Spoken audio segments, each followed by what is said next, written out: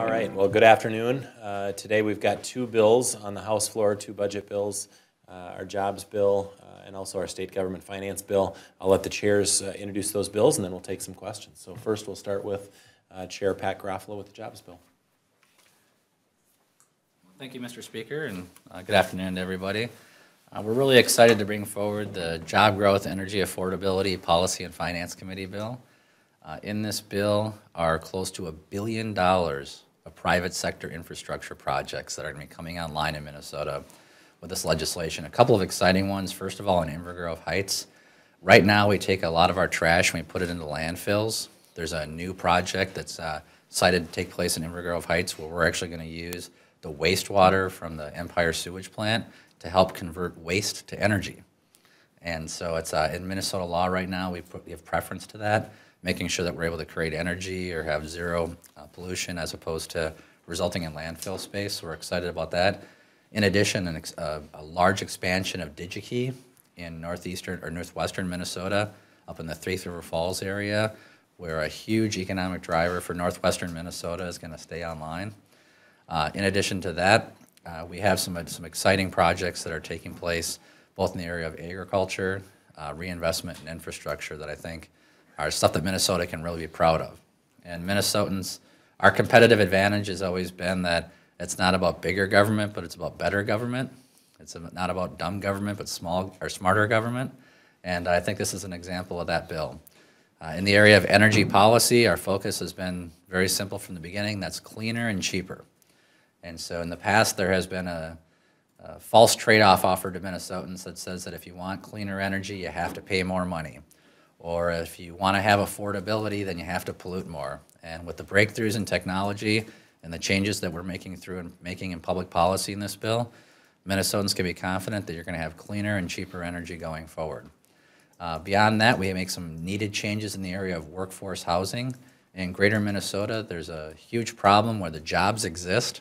People want to hire employees, the income is there, but they simply do not have the housing stock there. We make some reforms to that program so we can actually jumpstart the workforce housing component in some rural communities. And we're excited about that. It's a great bill, and it's one that I'm looking forward to presenting today. Moving into conference committee and working with Senator Miller as well as Governor Dayton and his commissioners and getting a good bill passed into law. So thank you. Want me to take questions now? No, we'll do Sarah. Next, we have Chair Sarah Anderson with the government operation, or excuse me, the state government finance budget bill. Thank you. I was waiting for Pat to say Thief River in honor of Dan Fabian, but didn't get that. So I'm in charge of the State Government Finance Committee, and we have several provisions in the bill that prioritize our veterans for number one. So we have the Veterans Affairs and the Military Affairs as part of our budget. And some of the things that we're doing is we heard from constituents and the citizens across the state of Minnesota concerned about housing for veterans once they return home from active duty. So we have a provision in here that helps folks get the housing that they need and put those homeless vets into homes that they can utilize and get themselves back on their feet. We also heard from citizens concern about veterans that are suffering from post-traumatic syndrome, that are going through the court system and the court's not quite understanding or recognizing that that's part of the problem.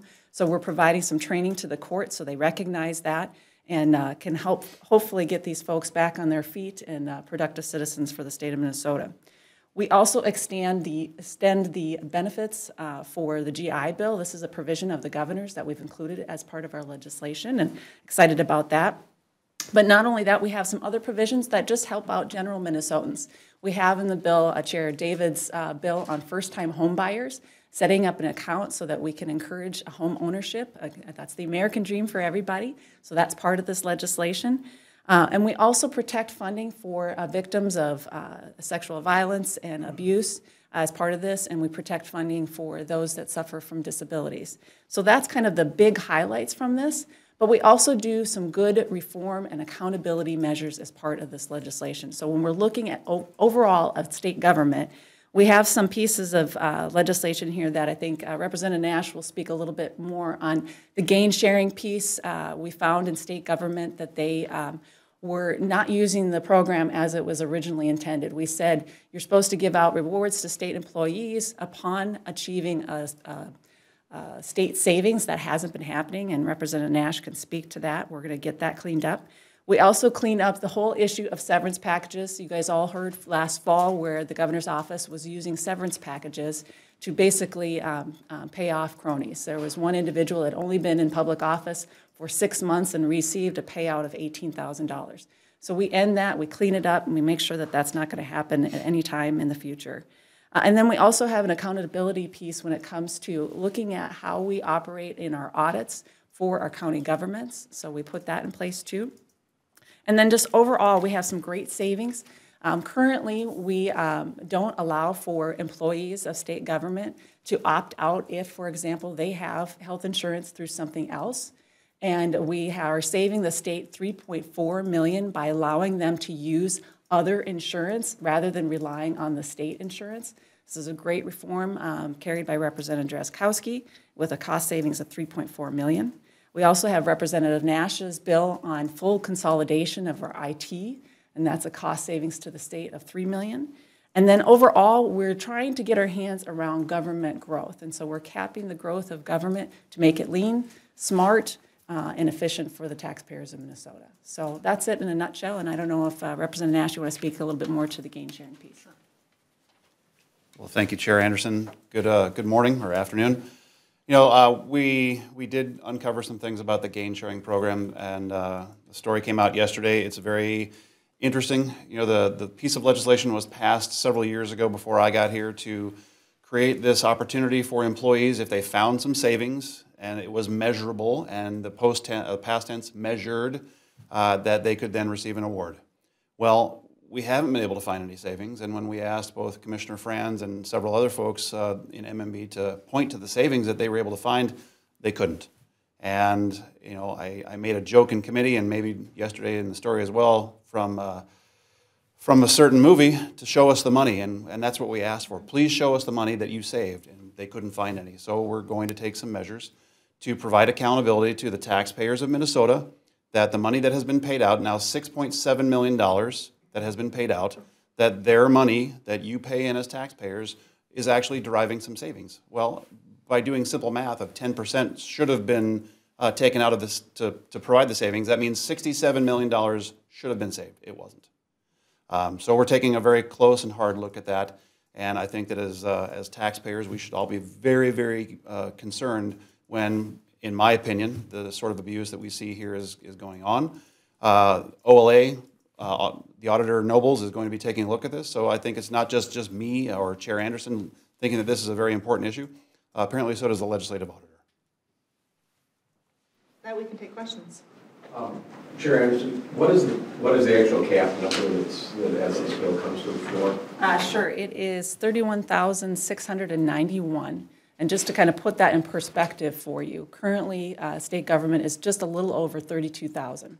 And we were asking that the state go back to the levels of FTEs to about between 2013 and 2014. So just, you know, about 3.5 years ago, we're asking government to do that. We allow for the commissioner of MMB to utilize early retirement and other forms of attrition so that we can minimize the disruption or anything that might be caused by it. But this is, I think, a good step in the right direction. What we've seen over the last several years is a huge growth in government overall. It's over 1,000 folks that have been added. And I think a lot of times when people look at this budget surplus in particular, nobody is clamoring that we spend it on growing government. They are looking for the relief in taxes. They're looking for things for their schools and things of that nature. So that's what we're trying to focus and emphasize things on. I guess this could be interpreted as an across the board, which is something that the governor has said no to. What case would you make to him?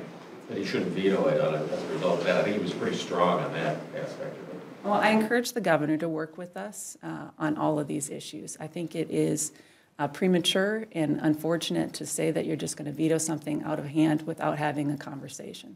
And I would welcome the opportunity to discuss this issue with him. And I would ask that that be a courtesy to extended to all of us in the legislature.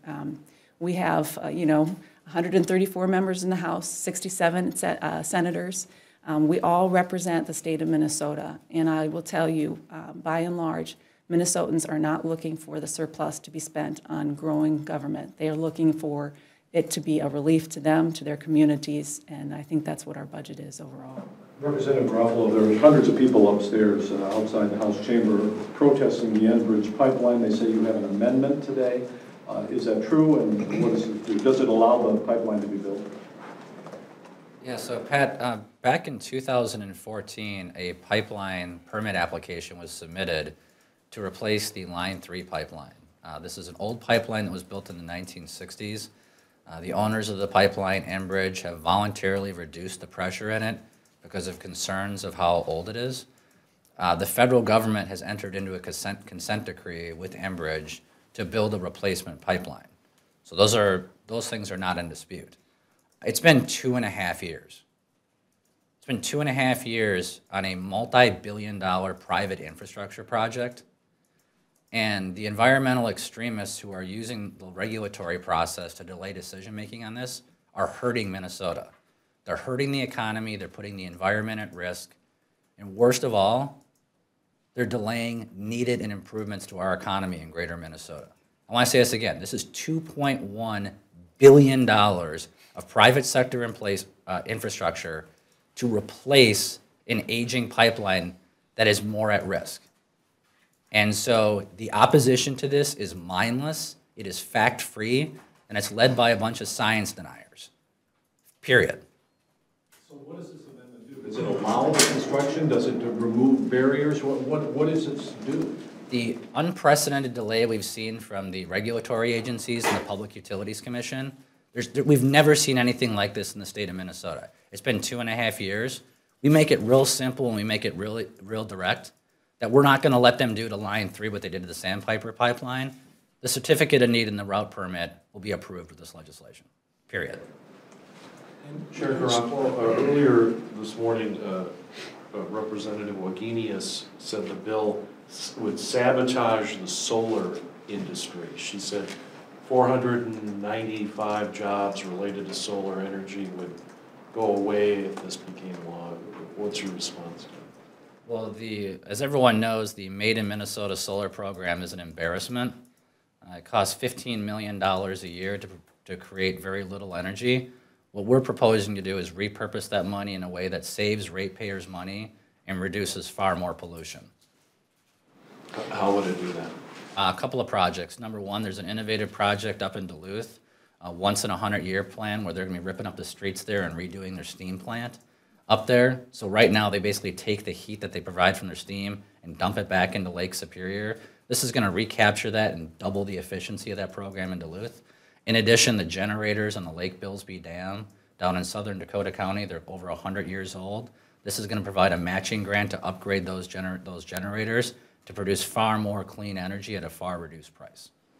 Representative, getting back to Pat's question about the pipeline and your amendment there, is essentially does the amendment go around the Public Utilities Commission? And if it does, is that legal?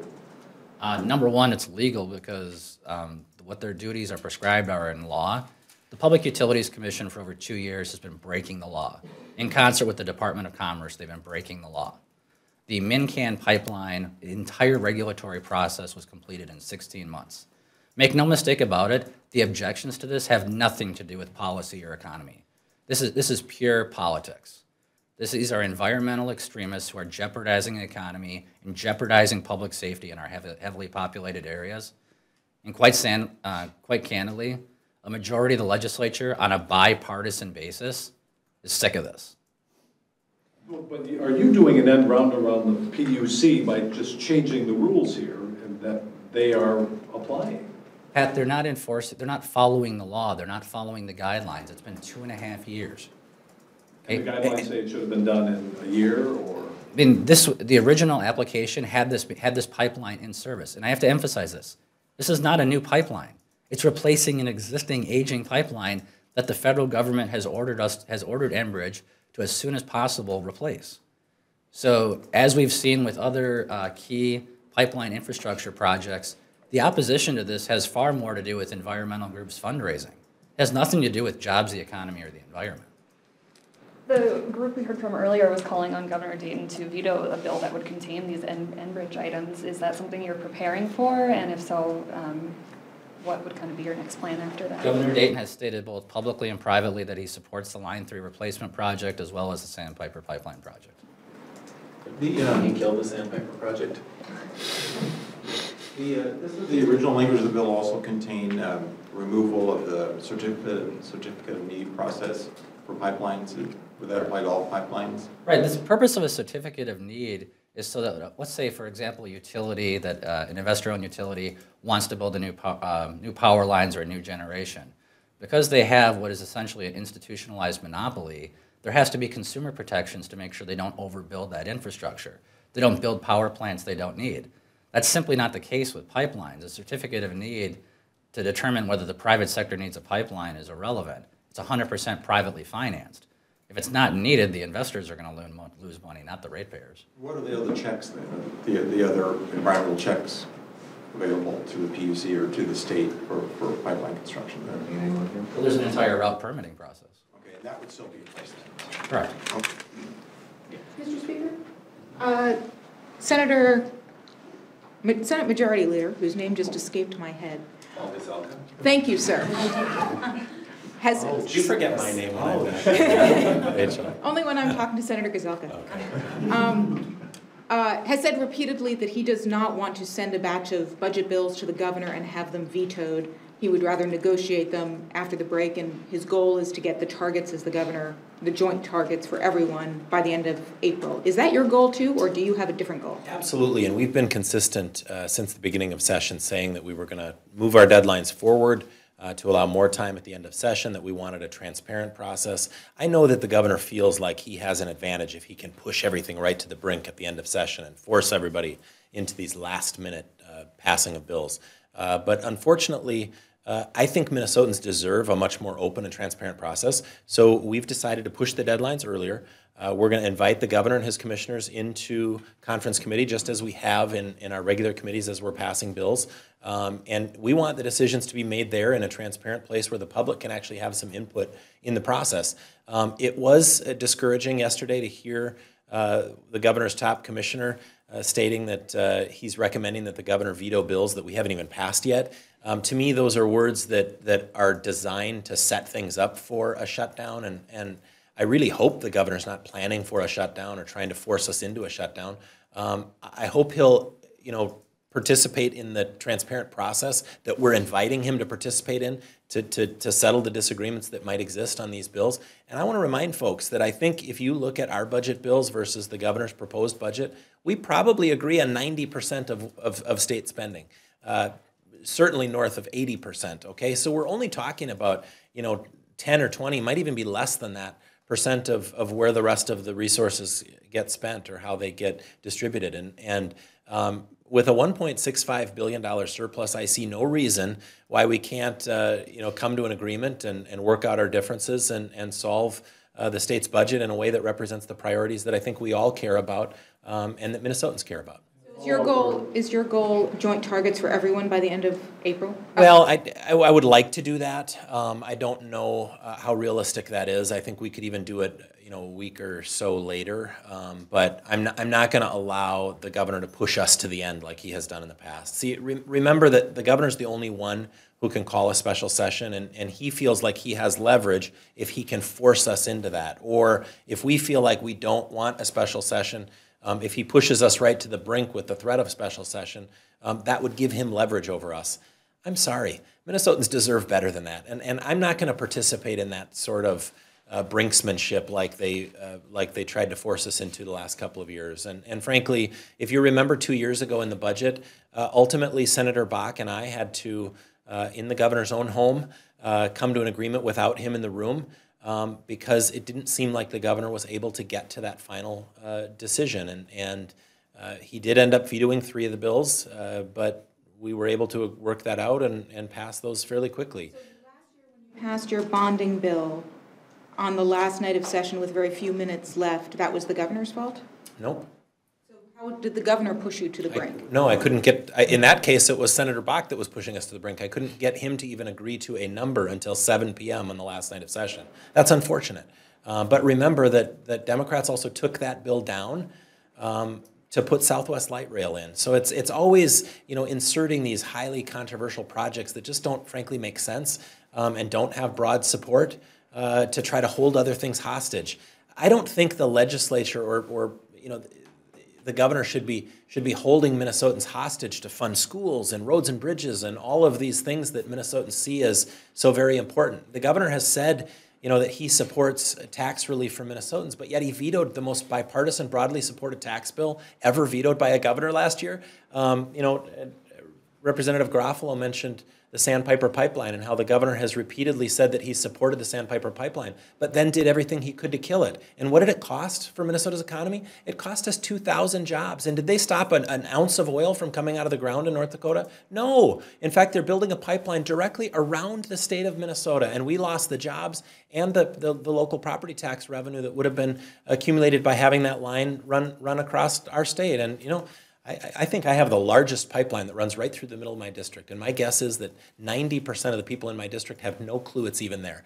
And it's the pipeline that comes from Canada and brings crude oil to the refinery south of the Twin Cities. So, you know, what we need is we need a governor to participate in an open, transparent process to work out our differences in a way that represents the priorities of Minnesotans. And we're inviting him to do that. If he chooses not to and wants to run us up using brinksmanship to the end, I don't think it's going to work out beneficial for him. I really don't.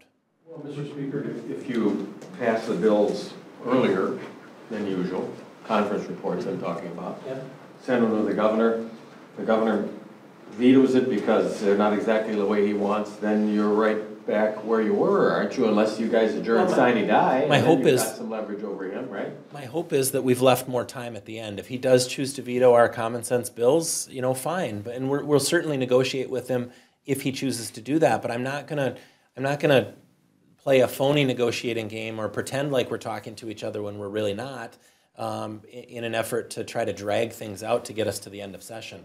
I think Minnesotans deserve a good debate, and I think they can handle it. Even when we disagree, Minnesotans can handle a good debate on issues, because what we'd be talking about is what we should all support as priorities to help Minnesotans. Those are good things. Instead, the governor wants to talk already. I mean, what do we have, 7 weeks left, and he's talking about vetoing bills that we haven't even passed yet.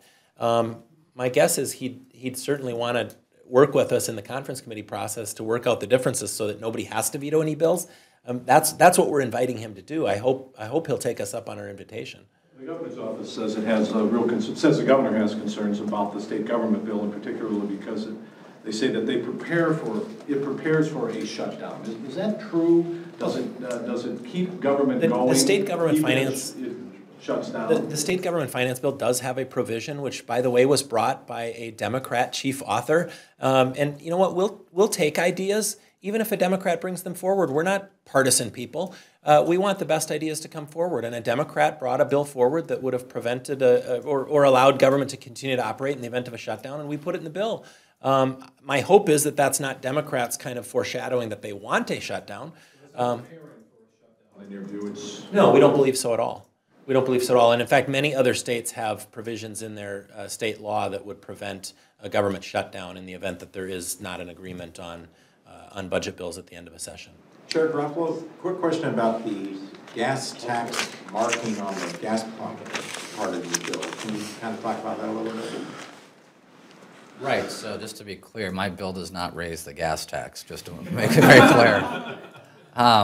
What this does is there's a lot of questions about what the price of gasoline, how much of it's government. So what this is going to do when the Department of Weights and Measures goes around and affixes their stickers verifying that the proper quantities are being given, there'll be a label on there denoting how much of it is federal gas tax and how much is state gas tax. So when people are purchasing gasoline, they're going to have an idea of how much government is taking from that. Is that intended to elevate gas tax angst? Get people more angry about gas taxes? No. It's more just to have transparency in pricing so people understand what role government plays in the cost of the energy they're buying. Will the sticker also say that the revenue all goes to roads and bridges? No, because that's not the case with the federal gas tax. I do think, though, that you're going to start seeing more businesses doing this, particularly in the liquor industry and other areas where people are price sensitive. They're going to be wanting to disclose how much of that is coming from the cost of government. One of the bedrock principles of Republican economic policy is we don't pick winners and losers. So how do you square that with support for DigiKey and trash to ethanol plant and so forth? Well, these types of programs. To be clear, the trash, the waste to energy program in Inver Grove Heights, the only reason the government is involved is because instead of using groundwater, they're going to use the wastewater from the Empire Township sewer plant. So that's the only involvement we have in that, is that right now there's sort of an incentive to use new groundwater, and the state is involved to say, hey, this is a better, smarter way to supply water is by using wastewater as opposed to fresh water. There's no appropriation? Is there money? Yes, but it's to pay for the pipeline. It's to pay for an extension of the wastewater pipeline from the sewage plant over to this location. So that way we're using it for that as opposed to using groundwater, which I think most people would view not as a business incentive, but would rather just, it's a smart government, right? I mean, why use something new when we can use wastewater? With regards to DigiKey, DigiKey is in a very highly competitive environment. It's a regional player in our economy, and it's something that we're requiring, we're talking tens of millions of dollars of private sector investment on the front side. The Minnesota Investment Fund is specifically set up for these sorts of purposes. And so it's an exciting project, and it's one that's going to help solidify economic activity in northwestern Minnesota, not just for years, but for decades to come. One more. A question for the leaders. Are you going to file a protest against Melissa Hortman? Yes, we're going to file a protest and dissent letter probably tomorrow, and in relation to the inappropriate comments she made earlier this week. What are you protesting? Well, I mean, if you listen to her comments, she talked about white males, and we just think it's inappropriate to single out a group and a gender of people on the House floor. It's not what we do in the House. It's not our custom and usage. It doesn't set a positive tone, and members are very angry by it. Are you? She said this morning she regrets her comments. Are you guys going to get together at all and talk about this? We've talked about it a little bit. I mean, she'd been asked a couple times to apologize to members, and I don't know that that's happened. There's a lot of hard feelings about it, about the incident that took place. Does the protest and dissent letter, is there any force beyond just filing that? Is there censure being talked about, or any other sort of discipline or reprimand or whatever? No, it'll just be filed in the journal to point out that we're not happy with what transpired and that that's not the direction that the legislature should be doing as leaders of the state. Do you believe that anything more serious than that is appropriate under the circumstances? I don't, but I still wish that she would apologize, and I hope she has time to consider the comments that she made and how offensive they were, and we'll see what happens. But for now, we're just going to do the letter and have that on file.